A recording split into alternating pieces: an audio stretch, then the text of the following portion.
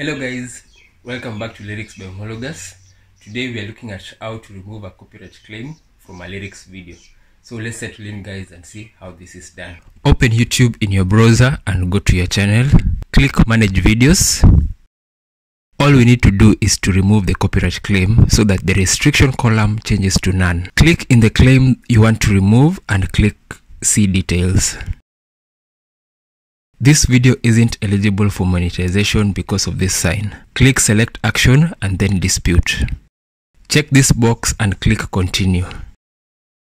Check this circle and copy the contents and click continue.